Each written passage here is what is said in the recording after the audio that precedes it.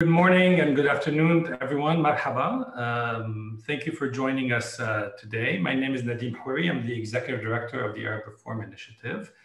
I just wanted to welcome you. I know everyone has Zoom fatigue, but hopefully to a e-conference today, our inaugural environmental politics conference, which we'll be organizing over the next 2 days, 4 very interesting panels. And which we hope will become a yearly event, and hopefully by next summer, we'll be able to convene physically. The idea behind the conference, and frankly behind our recently launched program on environmental politics, is to really convene activists and researchers and policymakers in the region to discuss environmental questions as they intersect what we consider 4 critical political phenomena that go beyond simply environmental issues. And that are issues of governance, but also issues of activism or popular mobilization, issues of local politics and local governance, and finally, environment and armed conflict. So as you can see, these issues, the approach is political to the environment in the sense that these are political choices, these are governance choices. We are talking about things like environmental justice, redistribution. This is not about how to find technical solutions to environmental problems, but how can we intersect issues of the environment with political systems, with broader demands for social justice in our region. To do that, so this inaugural conference will have 4 panels. The first one today that my colleague Farah will introduce to you, which will focus much more on sort of the policy from above. But this later on today, we'll have one looking at activism and resistance and mobilizing for the environment, and how in a way the environment has emerged as in many countries as the new frontier of forms of contestation.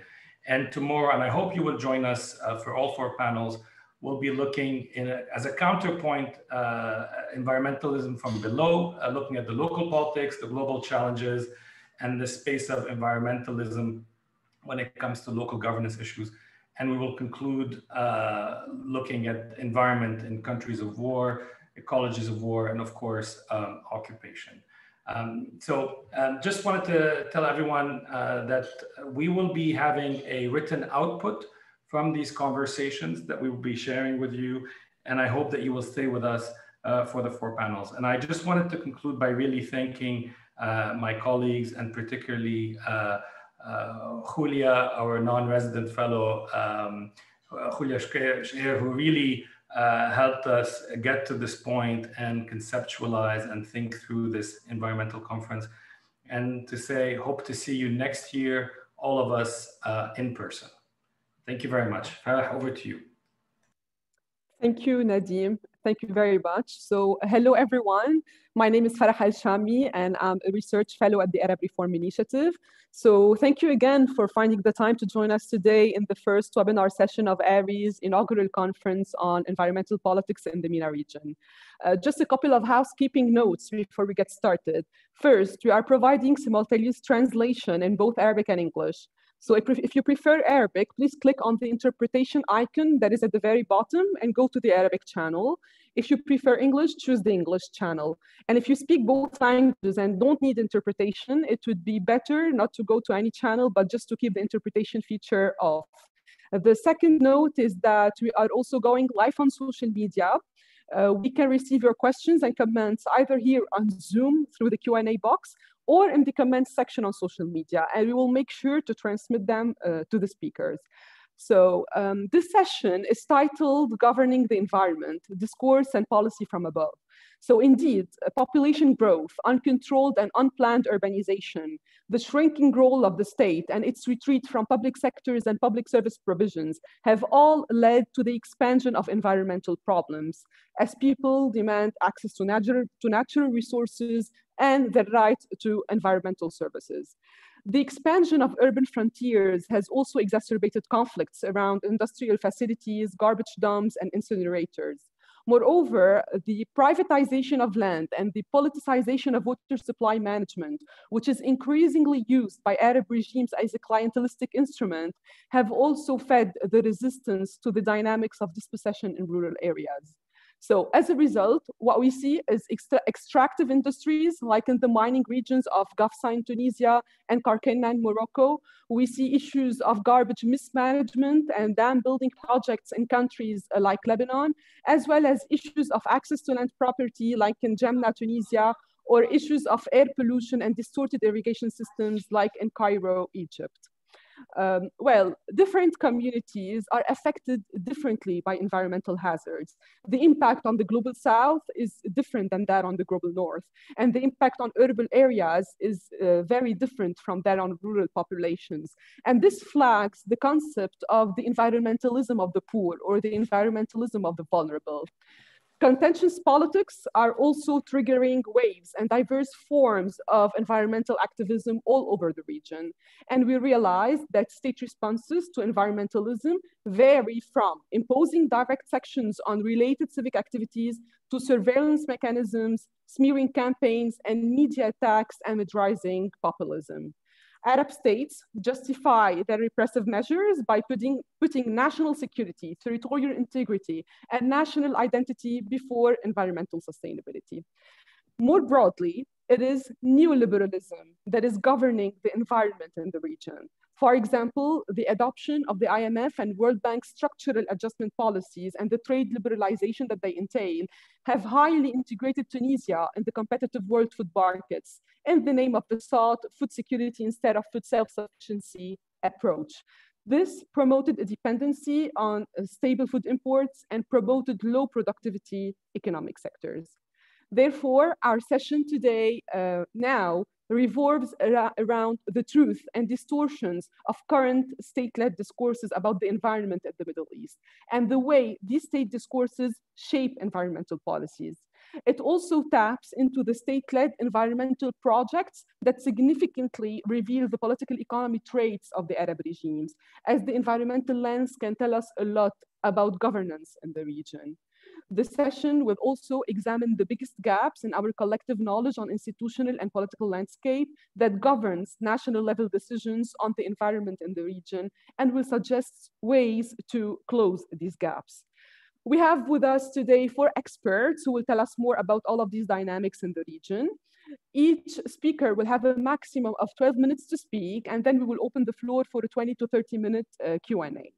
So let's now get started with Jessica Barnes, who is a scholar of resource use and environmental change in the Middle East.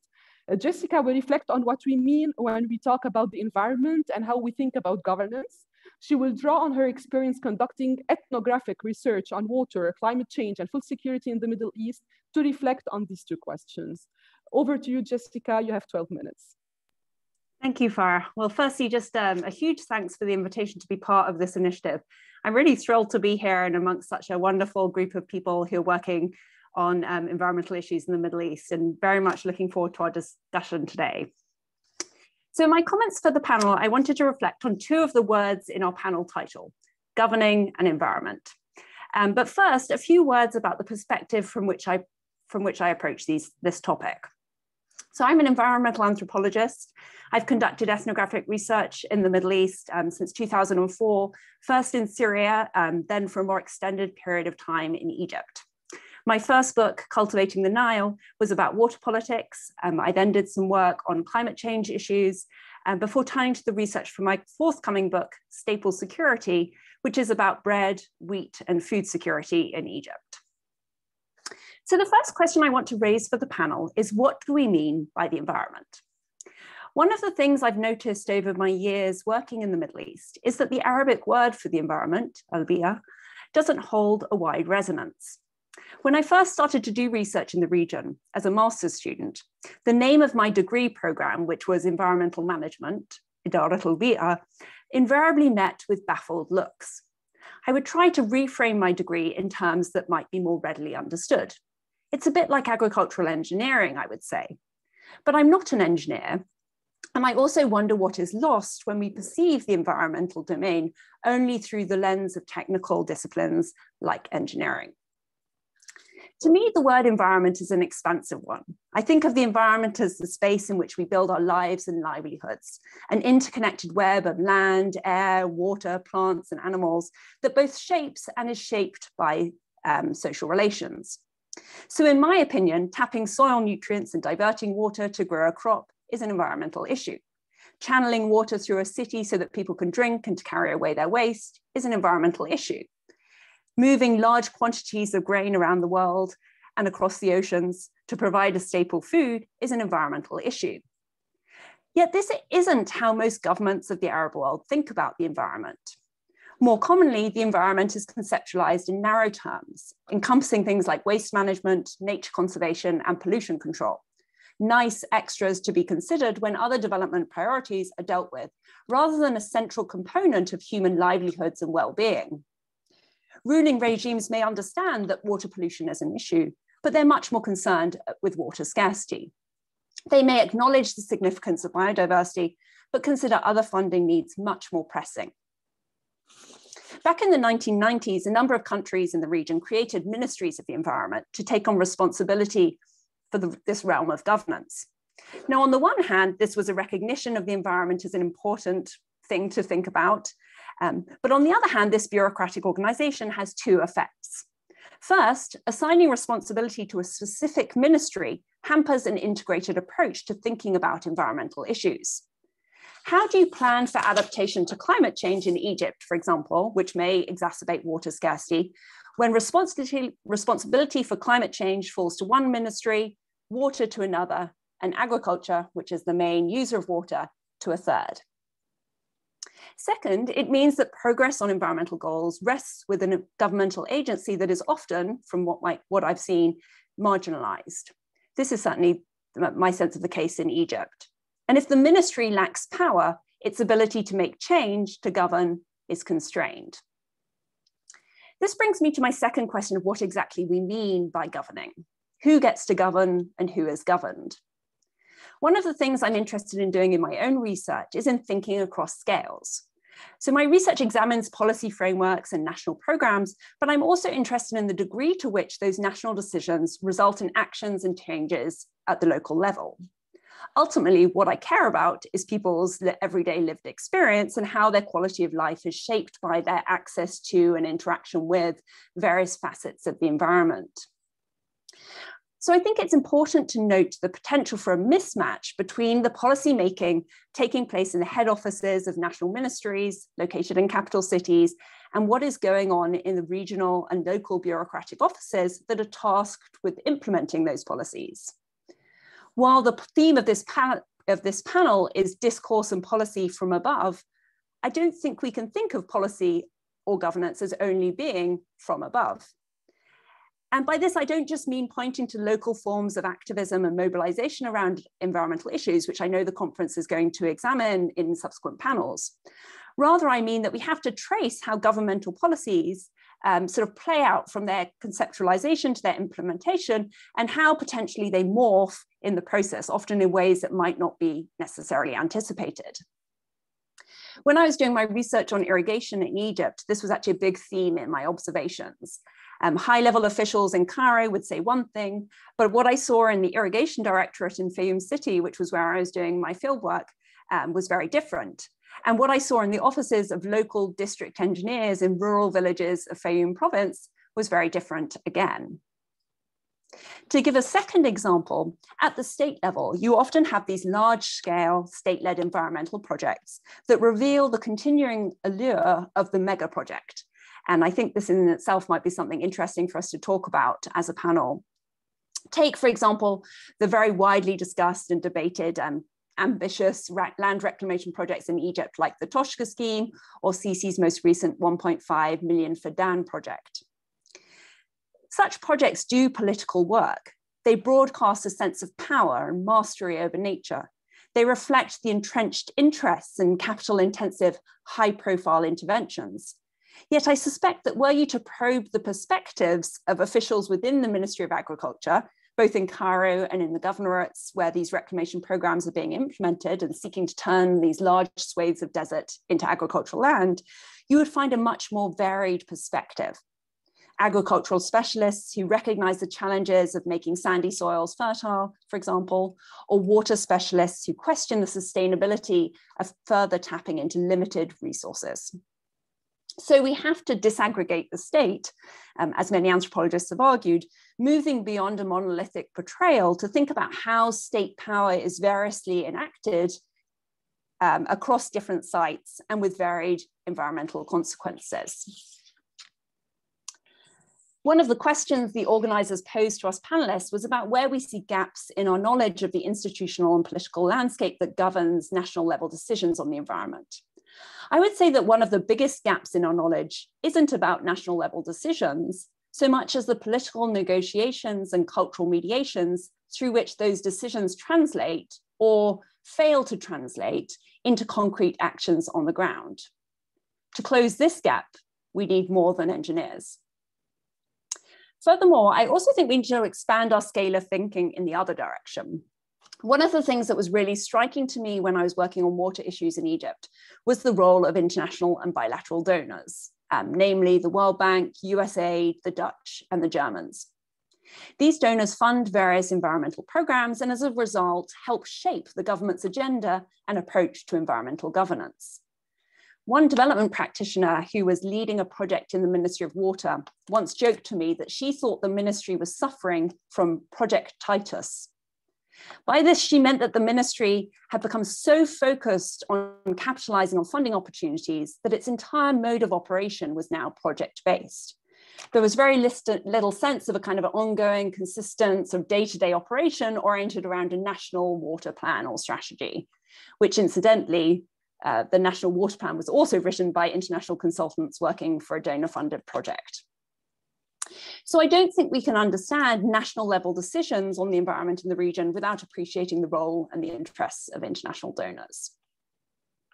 To conclude, I'd argue that these 2 points on the need to first reflect carefully on how we and other actors are deploying the term environment, and secondly, to pause to define the varied sites in which governance takes place, are important ones for understanding more about how the countries of the region are dealing with some of the pressing challenges of the day. Thank you. Thank you. Thank you very much, Jessica. It's a very interesting intervention that you've just made.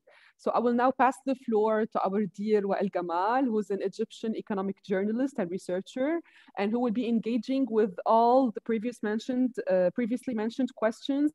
Wael will also more particularly emphasize social and ecological inequalities and fiscal policy considerations from the lens of climate change and social justice.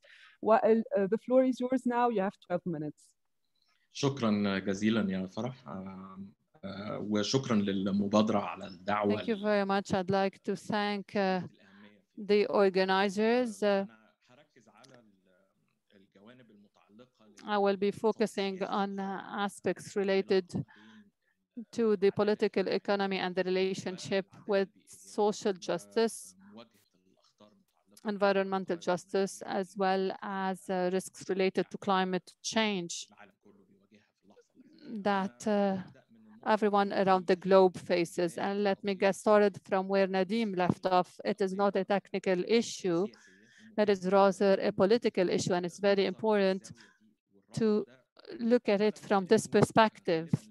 First, because mostly it's not possible to deal with disparities related to the environment and the crisis around the climate change, but through the power balances, strengths, and weaknesses, which can explain certain institutional distortions that Jessica had spoken about in the Egyptian case. It is not a coincidence that roles are distributed this way, because it's part of the structure of the economic and social perspective of the state in general, as well as interests that impose themselves on the public interest. It doesn't go down to competence or technical issues. A technical method to address the issue, because I believe that we are in a time where there is a complex crisis, deep economic, health, and environmental crises that would lead the world to is disaster. There are recurrent calls by several conservative entities, the World Social Forum, the World Economic Forum, to reconsider the paradigm of the economic policy, calling for even a new social contract because of the complexities. It is not possible to make a distinction between social justice and environmental justice, to tell you the truth. And that's at several levels. First, the poor and the most vulnerable groups in the different societies got more affected by environmentally related issues and lack of resource distribution. They pay a bigger burden while their responsibility is much lower because the income of such vulnerable groups do not allow them to consume like the rich. So the lack of equality doesn't lie between societies only, but within societies. So the discrepancies between poor and rich countries affect the liability making and the responsibilization. If we want to think about a solution for the environmental issues, there is a very profound interlinkages between what used to be called in the past the poverty trap and the environment trap. There is an environment poverty trap that we witness nowadays. And with the growing environmental discrepancies, social and economic discrepancies go deeper. It is very essential for any policy that tries to deal with social discrepancies to take into consideration, vice versa, to take into consideration the other types of discrepancies. And here there is an important point to consider. Dealing with the environmental equality might largely affect the economic and social equality, but the opposite is not valid. In many cases, solutions to the creation of job opportunities, increasing manufacturing, or improving development situations might have adverse effects on the environment. So here we have very complex options. We need to see how to come up with a social contract that doesn't affect or doesn't exacerbate the social crisis. In the Arab world, we have a very bad situation in terms of both sides, according to the latest figures by Thomas Piketty and his group. The 10% highest income get 56% of the income, 1% of the highest income gets double of what the 50% lowest income people, and with 12.5% of the Arabs of the least income people. And the region is one of the most affected by the climate change and is threatened with very high levels of temperature by 2050. We know that there are possibilities of floodings, drought, sandstorms, and many other related risks and threats. So the environmental crisis is very deep in this region, and it might be even deeper than elsewhere in other regions. The issue is that the current economic neoliberal system, as mentioned by Farah, where the state plays a very deep role, but not in the social state of the 60s, but where there is a deepened dominance by the financial and economic groups on the wealth production, and the expansion of such a dominance and control of the public resources. That is not only at the level of the manufacturing, the oil and gas extractive industries, which are one of the most affected by lack of transparency, where the licensing and awarding rules do not respond to scientific standards, and that's part of the resource sharing by the local and international businessmen, while the state play a role in directing the wealth of the majority to the really ruling minority. Most importantly, there is a focus on fossil fuel and the introduction of polluting economies for competitive considerations and export considerations. In addition, such a pattern makes the public policies when dealing with causes that are pushed forward by other countries or through, for example, protests like we've seen lately in the North Africa, where there are protests that bring together the social distribution and the justice in the distribution, social justice, employment. So under pressure, the state starts dealing with this topic. However, they apply the same public philosophy, the neoliberal philosophy. So resorting to market solutions with big investments in the solutions related to the capital intensive mechanisms, for example, in projects related to renewable energy, solar energy in Morocco and in Egypt.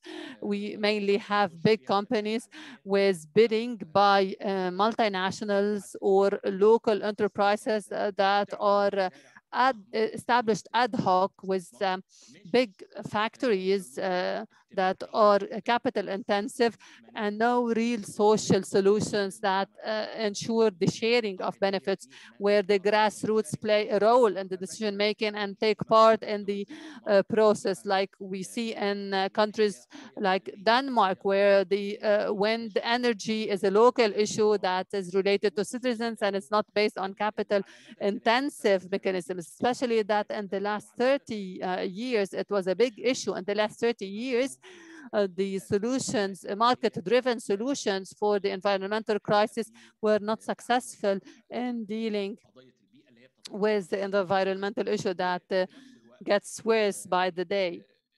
And at the same time, they do not give the chance to the public expenditure to use its compass in both aspects. I mean, the social equality and the environmental equality, and that is the only condition. I might give an example with regard to the Egyptian package of dealing with the COVID-19 pandemic. 100 billion Egyptian pound was spent in 2020, 2021. 16% of this package was only used by the health sector, 7 out of 10 to the small and medium private sector. And we see that 21% went to the exporters, 13% to the industrial sector. So even when you see that there is a very complex crisis, 72% of the Egyptians suffered from an income regression in the first 6 months of the COVID-19. But even with all of that, the financial policy is totally oriented towards the big capital, the private sector, while neglecting the SMEs, which accounts for the largest part of the private sector in the Arab world. I believe that the green capitalization, the green expenditure so far was not able to address the crisis, and it's very much needed to try and seek a different economic system, because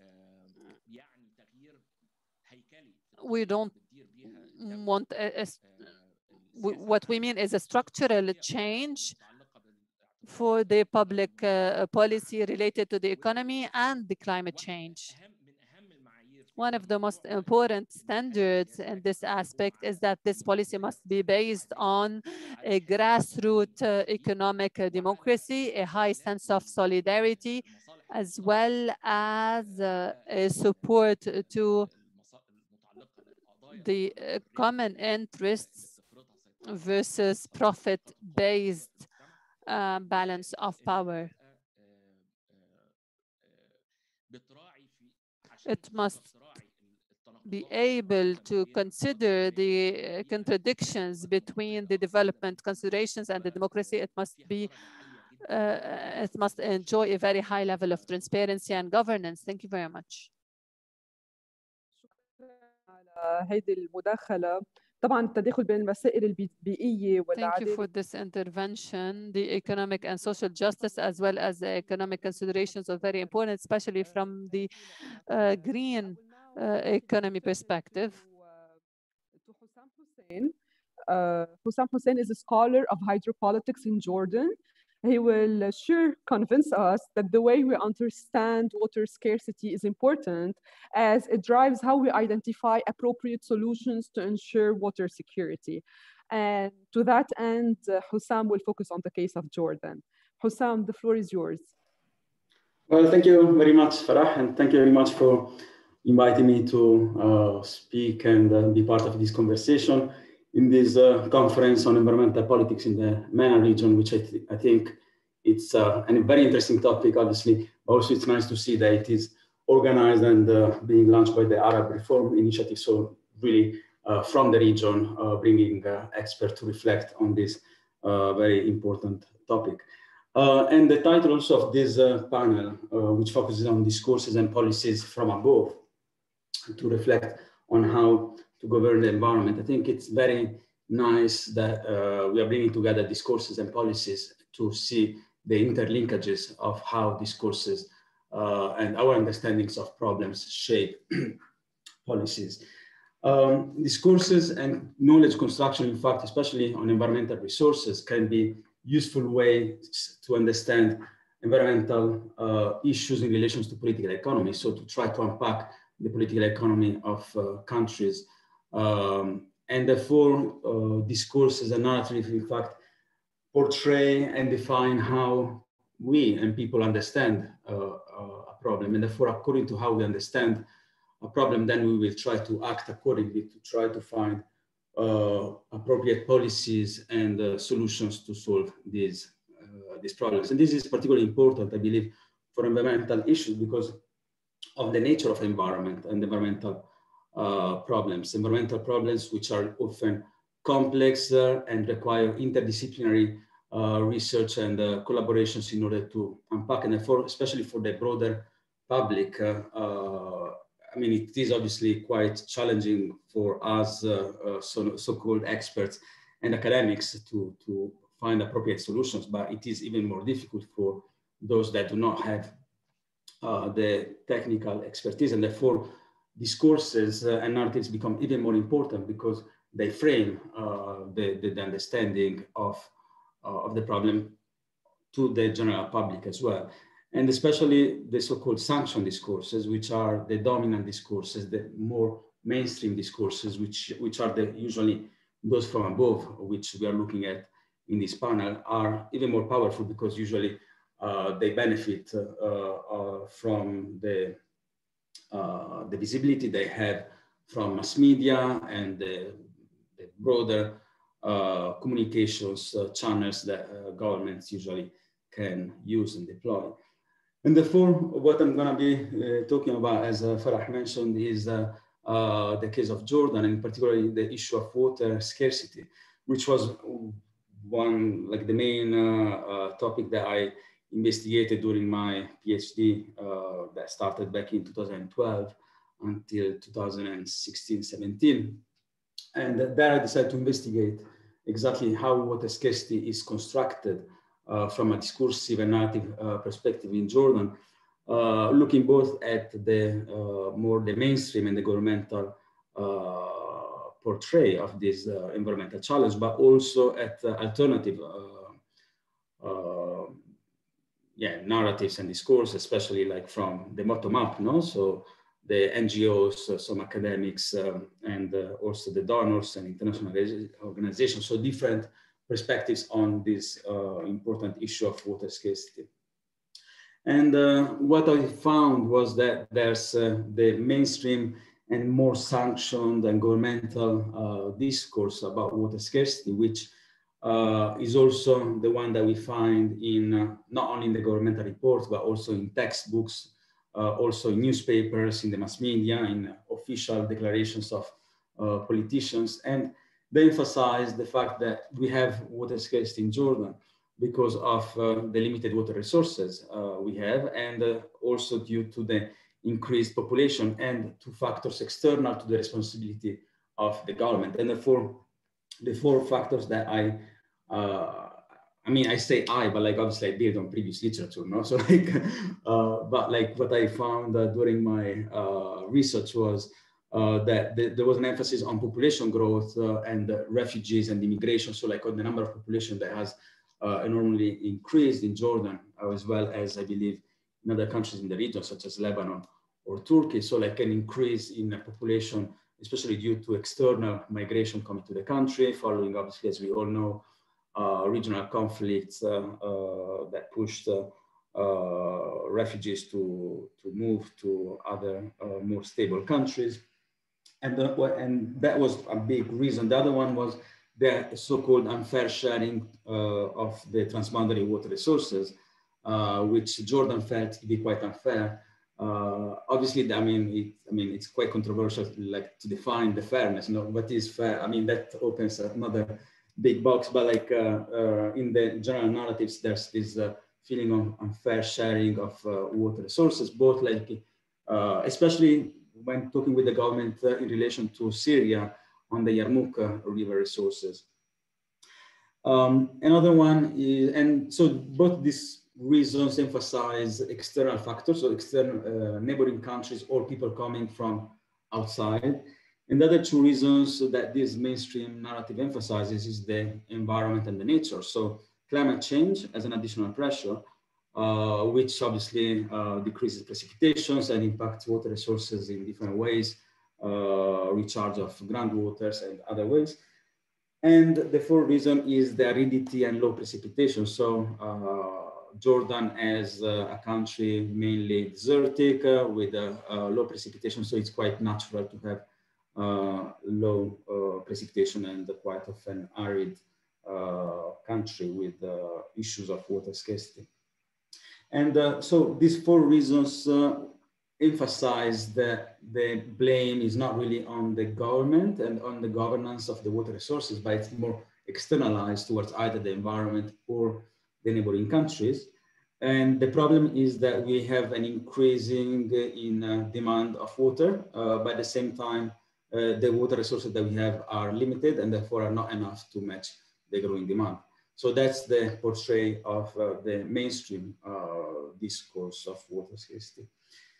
However, we also have another discourse which is not mainstream, and as I was mentioning, it's being more developed by NGOs and donors and international organizations, which put the emphasis on the fact that water resources are limited, it's true, but that would be enough if they were well managed. So the issue is really on the mismanagement of the existing water resources, which would be enough if they were better managed.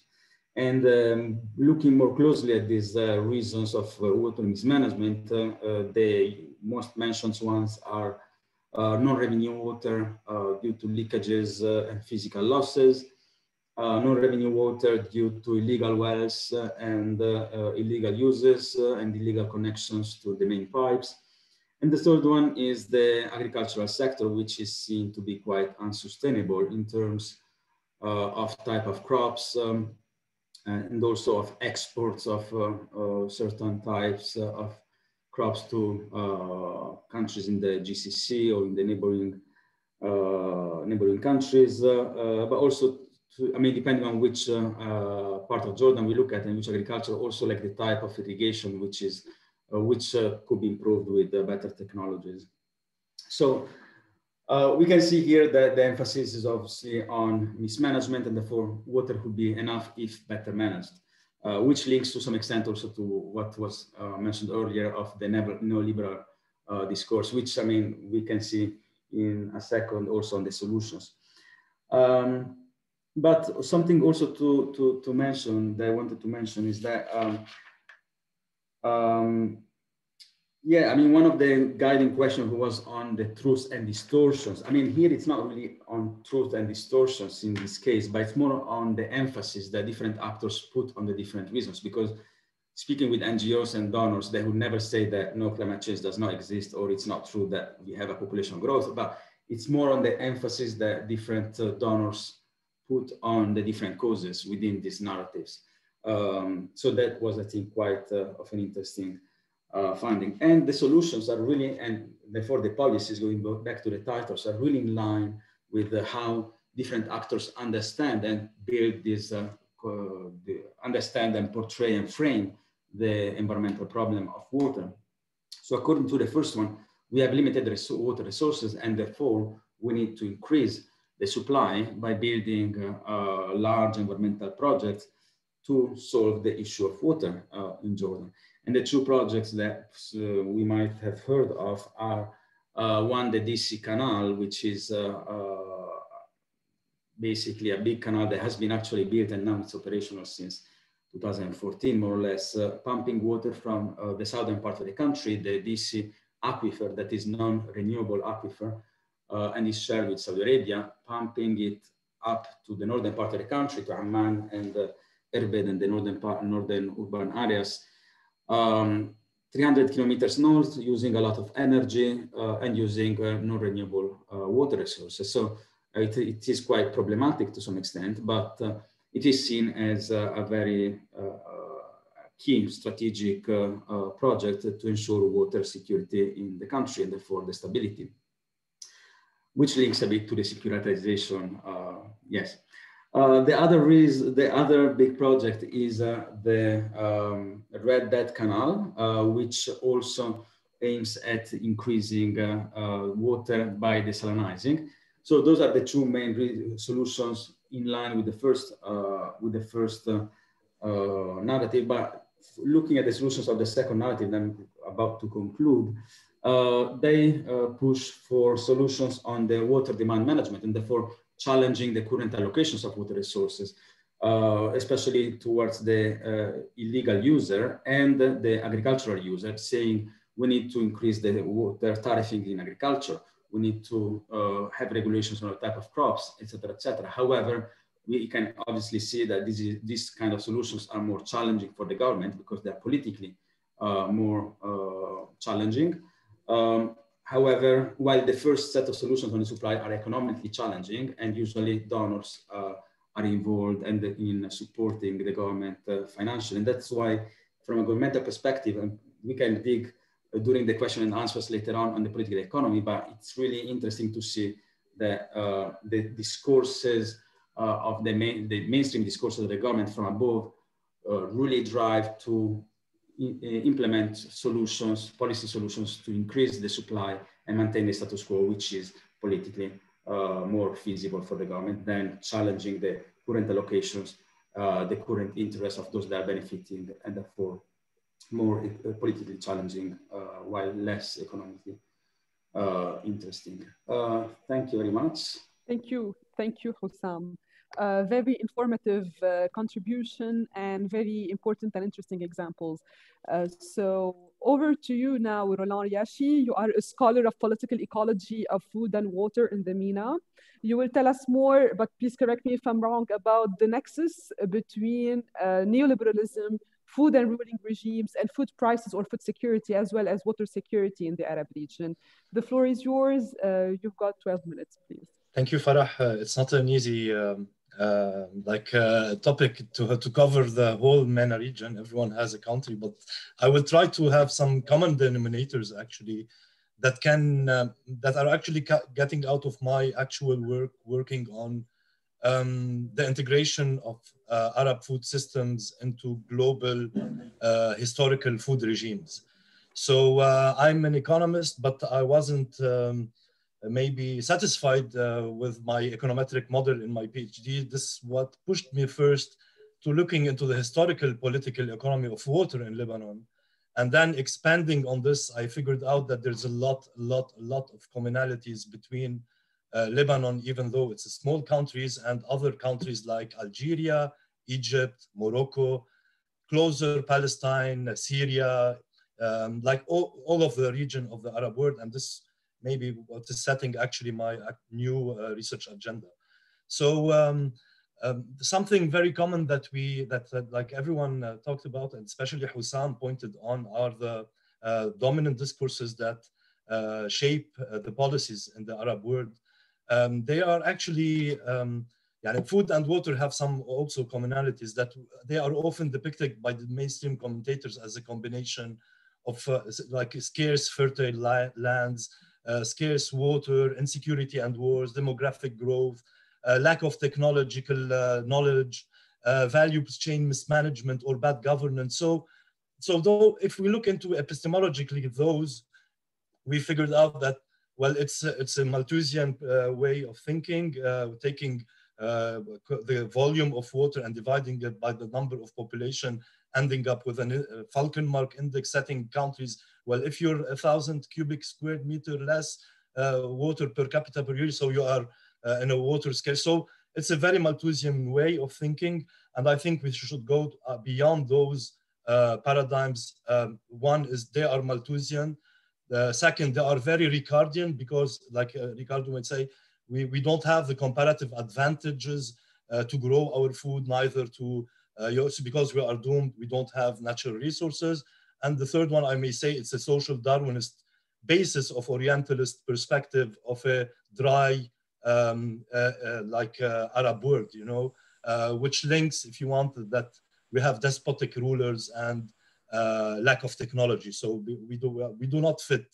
So, but the problem are not here. And one of the counter argument today is that if we don't have enough water and fertile lands, why would Hussam, for example, in Jordan, figure out that Jordan, for example, produces 7-fold its needs in tomatoes?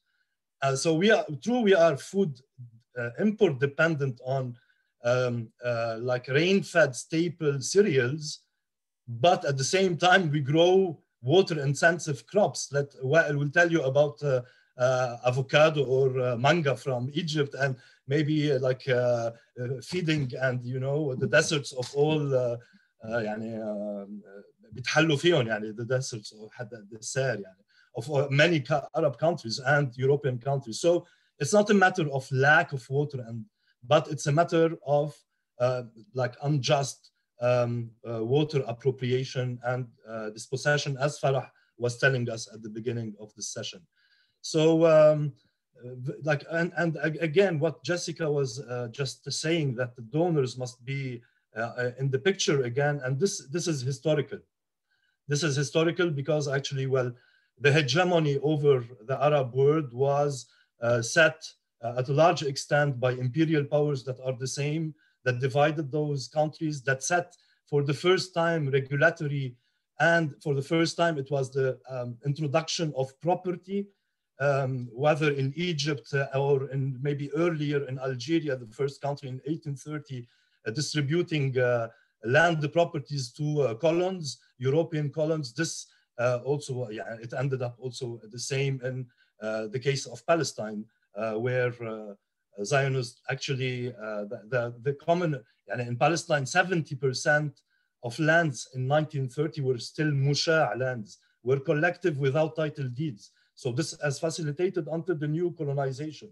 So, and the most recent one. But this is something we share, the property matter, something another we share, and it is also from colonial roots. I think it's technology.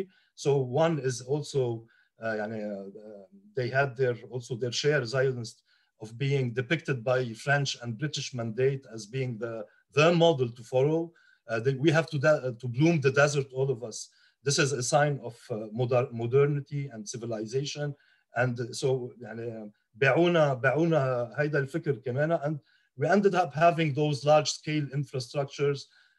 Aswan Dam is not Nasser's plan, but it was actually a British one. So, and until today, it's not a matter that we are really grasping what would happen to Egypt if the Nahda Dam, again, another large-scale project, will happen. And Wael will tell you about the anxiety now of Egyptian people about this topic. So it's a matter of people, but people are not consulted. This is neither the farmers of Ethiopia, neither the farmers of Sudan, no, it's a matter of policy from above, as the talk is saying. So one is property. This is one very important dimension, like Wael was referring to income redistribution and Piketty, but I can tell you the same refers to land inequality in the Arab world. You can say 1% own 25% of the agricultural lands in many agrarian countries, or that have agricultural lands in the Arab world. So, and 50% will own. This is the case at least in Egypt and Tunisia and Lebanon, that I know better, but I can tell you that it can be translated to other, Syria also. So a lot of countries do have this unequal access to land, and this has its roots back to the colonial and imperial power. Second dimension is technology. And third dimension is, of course, the market dependence that I was talking about, whether from silk and cotton in Egypt, where self-subsistence crops were actually diverted, lands were diverted toward growing cotton and silk, and collapsed later at the beginning of the 20th century. We are witnessing the same market dependency today. We import staple rain-fed crops that we can grow with our abundant lands, with the means that we have, and at the same time, an untold story about export dependency of the Arab world, which requires high water-intensive mobilization. So, so those are I think, three main commonalities of the Arab world. Getting back to the recent uprising in the Arab world that Wael was talking about, I think the Bouazizi is something we forget also to look into it as he's at the bottom of a unequal food system. He was the vendor of a fruit and vegetable, cart, but that was confiscated. But behind him, who grew those tomatoes and salads, and under what circumstances in semi-arid areas?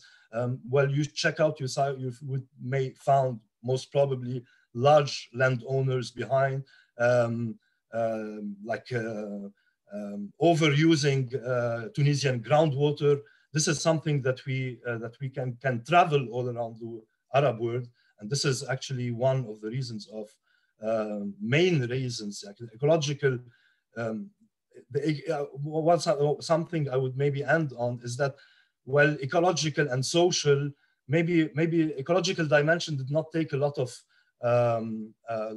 importance in the literature about injustice in the Arab world. And thank you, Arab Reform Initiative, for getting this to the table. I think it's an inherent and rooted concept, and it's if we can say something that it is very debated in Europe since a while.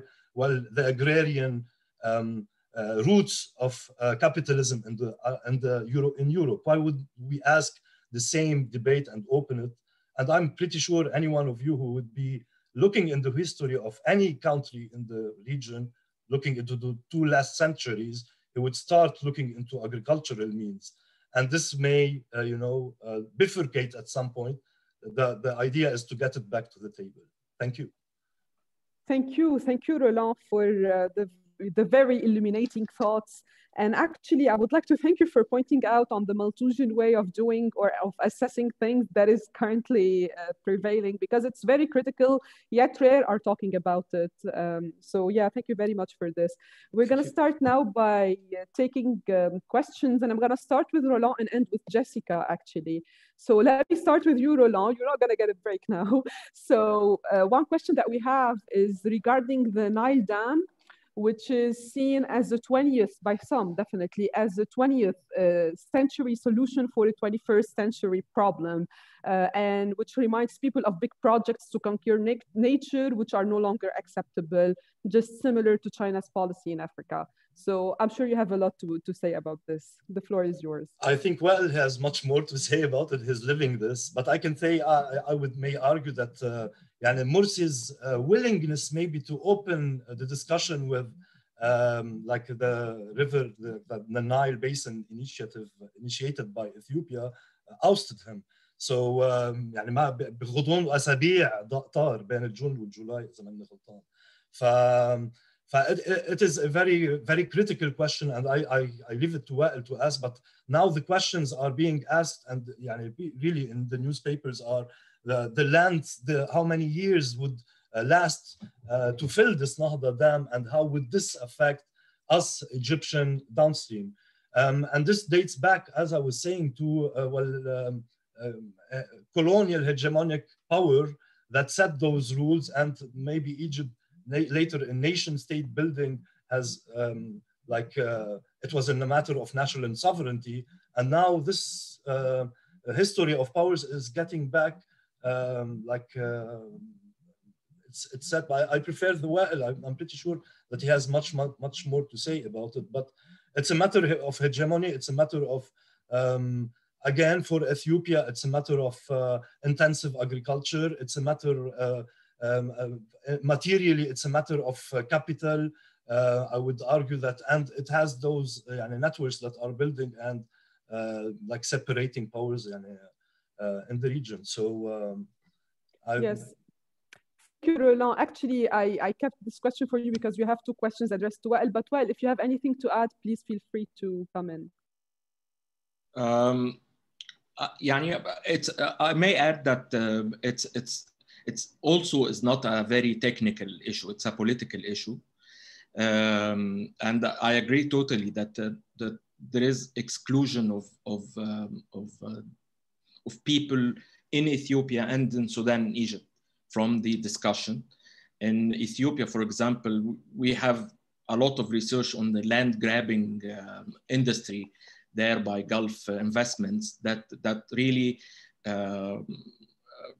take farmers out of their land and impose a capital-intensive kind of agrarian industry there. And of course, the Ethiopians have a right to development, but the issue here, and there is disagreement on the technical consequences of the dam till now. We have papers say that it will destroy the water security of Sudan and Egypt totally, and other research that says that with the kind of flood we have in the Nile nowadays, it's not necessarily very dangerous, but it has to be negotiated and organized collectively between all the countries involved to make sure that in the future it will not, the burden will not be huge. But of course, this is a sign of the kind of dilemmas we have while we have governments like the kind we see now in Ethiopia, which is populist and uses the dam as one of the political bargaining and issue internally more than externally. So it is political. Yep. Yes, thank you very much, Wael. Please stay with us because we've got another question for you, which is that, so starting from how the discovery of phosphate turned from being an opportunity for prosperity, especially in the peripheries, into a reason for behind harsh economic conditions and an unemployment crisis in Tunisia. And looking on Gabes in Tunisia and on Alexandria in Egypt and air pollution coming from chemical industries. What do you have to say about the business and human rights law that are somehow controlling this? Well, this is the kind of paradigm that controls the economic policy in Tunisia and in Egypt.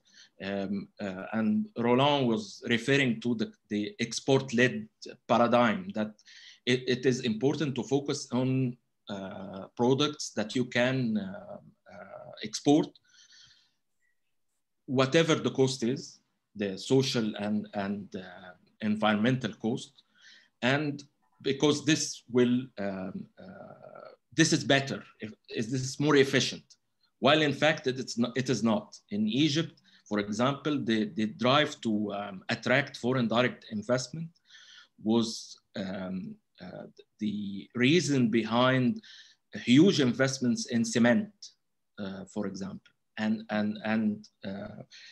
even the state was subsidizing the energy for cement producing industry.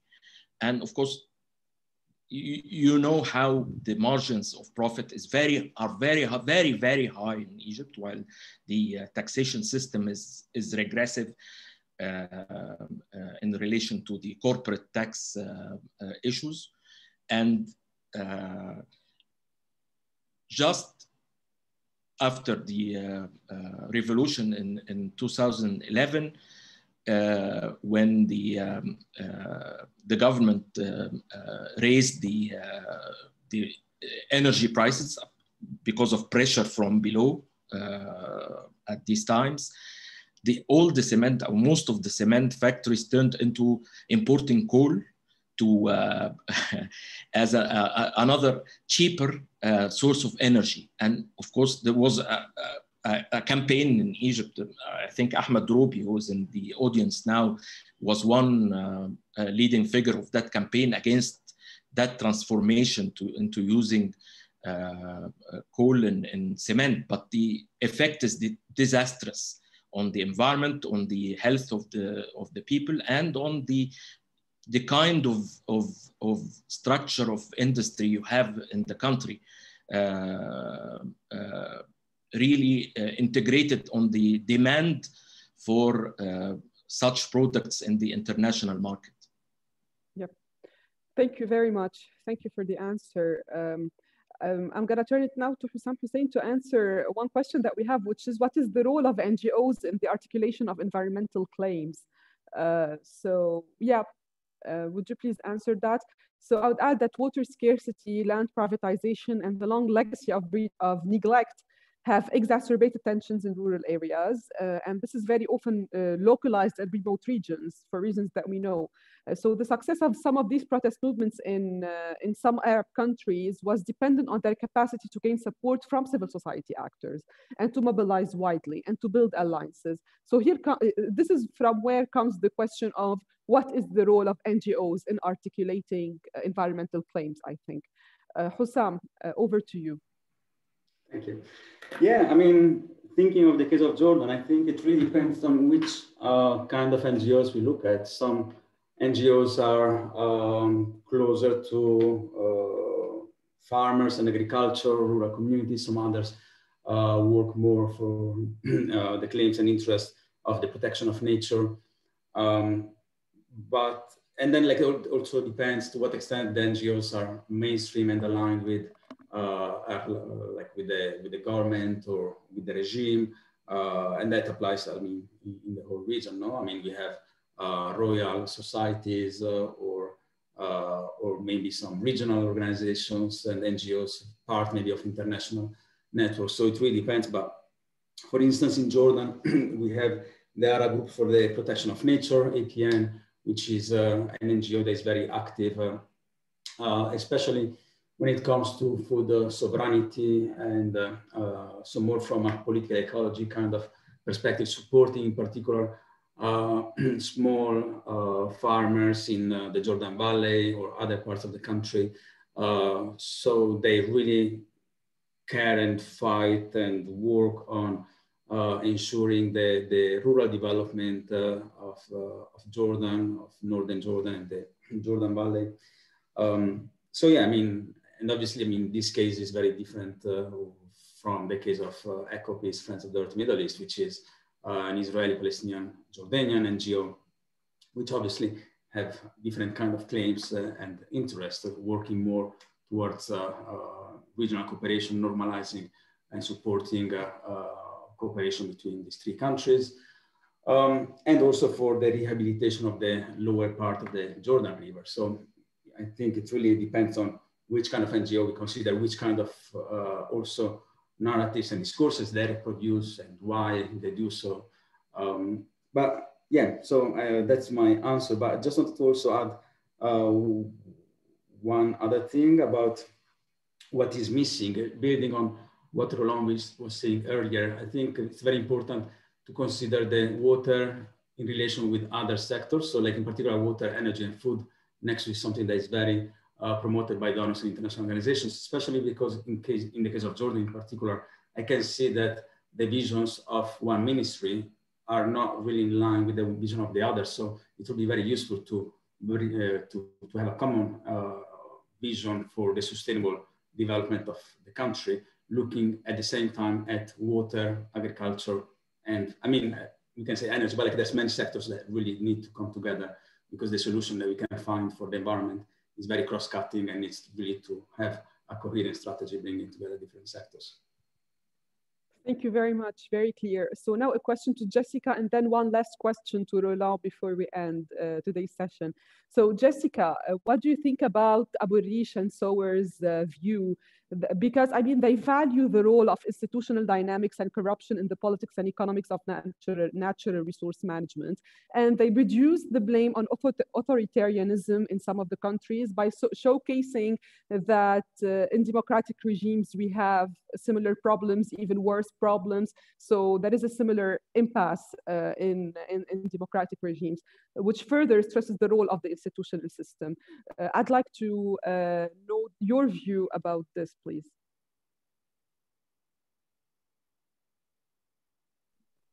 Can you repeat the question, Farah? I missed the beginning of it. Yes. So Abu Rish and Sower value the role of institutional dynamics and corruption in the politics and economics of natural resource management. And they reduce the blame on authoritarianism by showcasing that there is a similar impasse in democratic regimes on very different levels and in different countries, which further stresses the role of institutional systems as compared to authoritarianism versus democracy. So what do you have to say about this? I just ask you this because you covered the regional perspective mostly.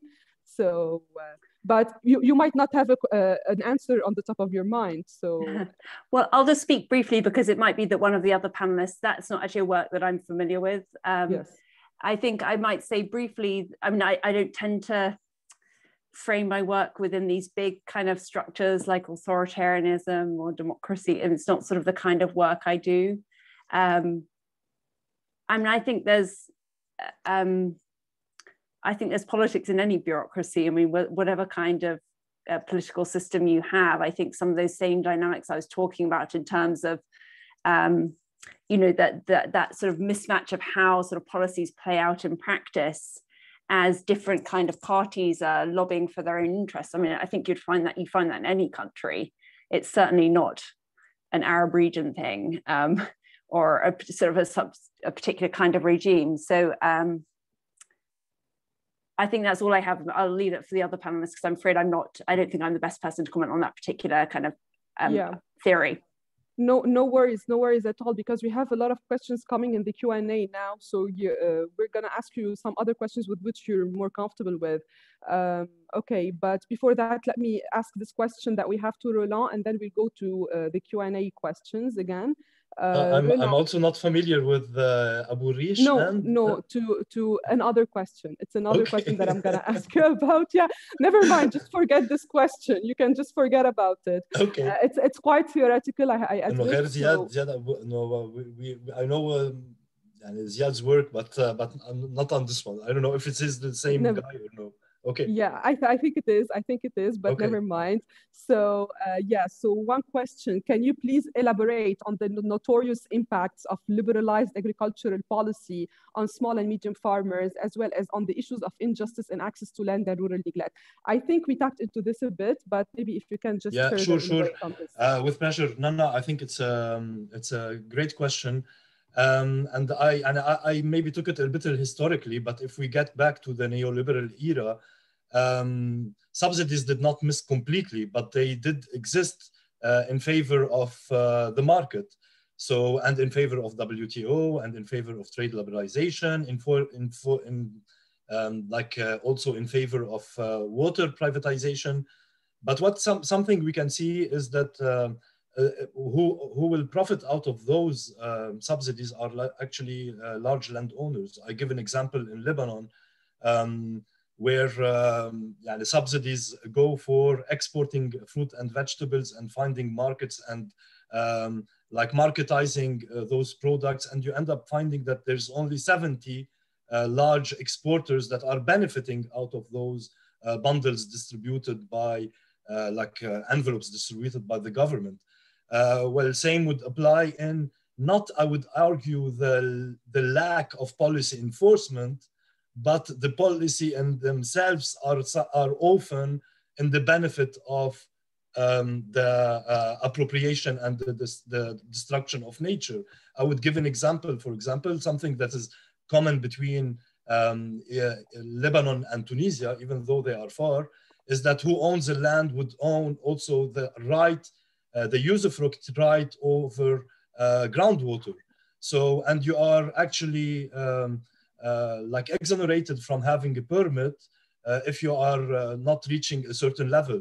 So it's an open way to allow landowners and huge landowners who have the means actually to pump in the aquifer to benefit out of this law. It's a law, it's enforced, but it's a bad law. So so I would say neoliberal agrarian policies are about dismantling small farmers. It's about concentrating lands in larger plots. It's about FDIs also. They are marketed as being a way to get hard currencies. Something that also export is meant to be, like bring us hard currency. And I think this model is collapsing in front of our eyes in Lebanon. Is a very good example of this collapse. We don't have any more hard currencies. So, and the world is collapsing on our head. So, but this model is actually tested everywhere. And this is the neoliberal model that is not about anymore, the welfare. It's about the integration to an international model. Yes, thank you very much. So, Wael, Munir Bughanem would like to ask you, what are the reasons for having the current distribution of governance structure for environment, water, and agricultural ministries as kind of intentional? So this is one question. One other question addressed for you, or that most probably should be addressed for you, I mean, is about carbon taxes and the removal of fuel subsidies in Arab states. While carbon taxes have a theoretical elegance, do you see them as having any place in Arab state context, given the political sensitivity of such reforms? Brief answers, please. Maybe Jessica is better to answer the first question, because I'm not into the details of the structure of how the policy is managed. But what I was saying is that it's not a matter of inefficiency that you ignore these kinds of questions. Like she was referring to the issue of donors. They and projects, they decide their priorities, and the government doesn't put the environment as a priority, or that kind of environment dilemmas as a priority. So they go along with the what the donors want and benefit from it. If it gets you more money into some projects, so get the money. But the issue is not a priority in the way it should be in the public policy of the government. I think that if you're not going to shut down the cement industry in Egypt, so it would be a very strong measure to take.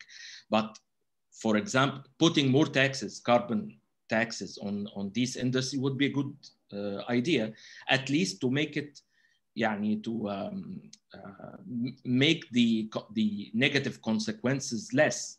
And they have, when I studied the profit margins of the industry in Egypt just after the revolution, they have a very huge profit margins compared to even in the same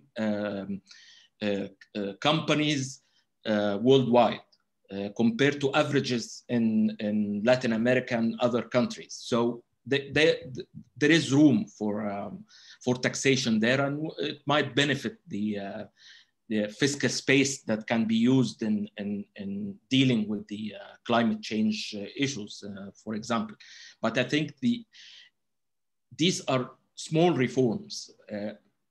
What we need now is much more radical change in our way of thinking about the dominance of the growth paradigm, GDP growth paradigm, because firstly, it doesn't see what growth does to the environment, and we have to make sure that we know exactly what kind of policies that damage the environment, what kind of policies that can solve the social inequalities while not having negative effects on the environment. So it is very important to change the mentality, the philosophy behind these economic policy, and even the way we measure economic activity. GDP is not enough, and now there is a huge range of new indices to see to better see the the economic activity as a human activity, interlinked with the environment, interlinked with how people live their daily life. Yes. Thank you very much, Wael, for this generous input. It actually answers two of the other questions that were asked in the Q&A. So many thanks.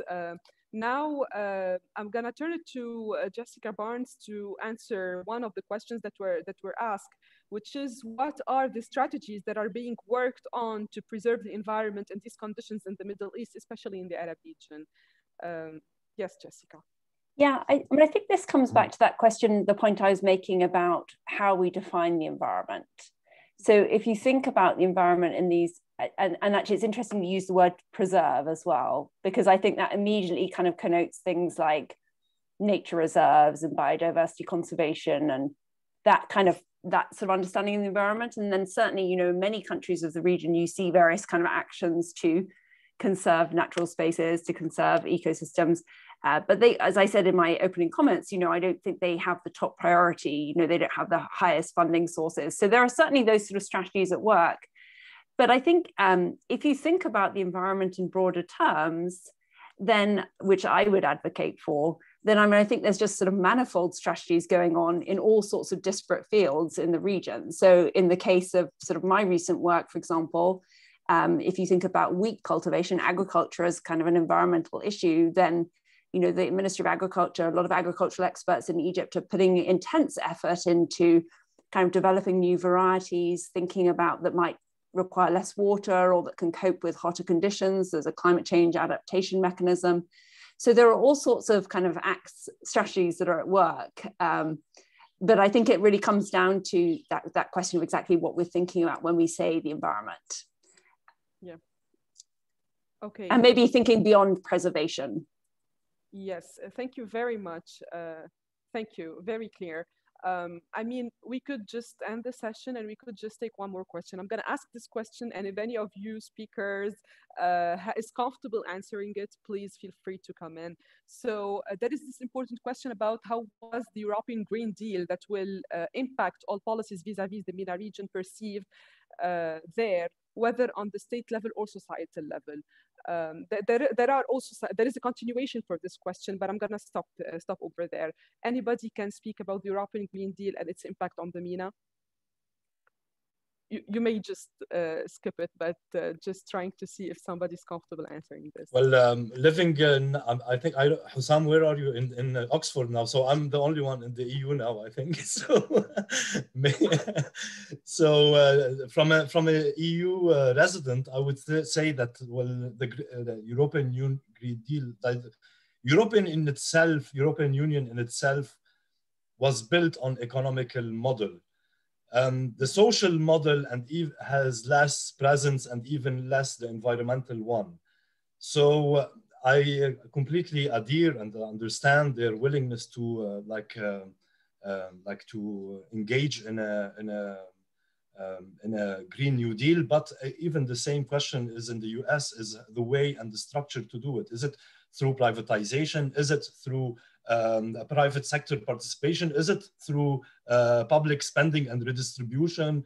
Well, the model of redistribution, I like the Polanyi's pendulum. I think we are in a very critical moment, whether the pendulum is market or is social. And the same holds for any policy, whether it's environmental, social, and economical. So, and this is, I think this is my reply for this one. Actually, thank you. Thank you so much for replying. If nobody has anything to add, I'm gonna just mention and see if Hussam has something to say or to react on it. If not, we can then just end the session and turn it over to Julia Shuker-Visoso to just tell us more about the next panel. So, Hussam, بالنسبة للمياه يوجد مفهوم المياه الوهمية وهي كمية المياه التي يتم استخدامها للإنتاج الزراعي أو الصناعي. With regard to water, there is the virtual use of water, and we try to see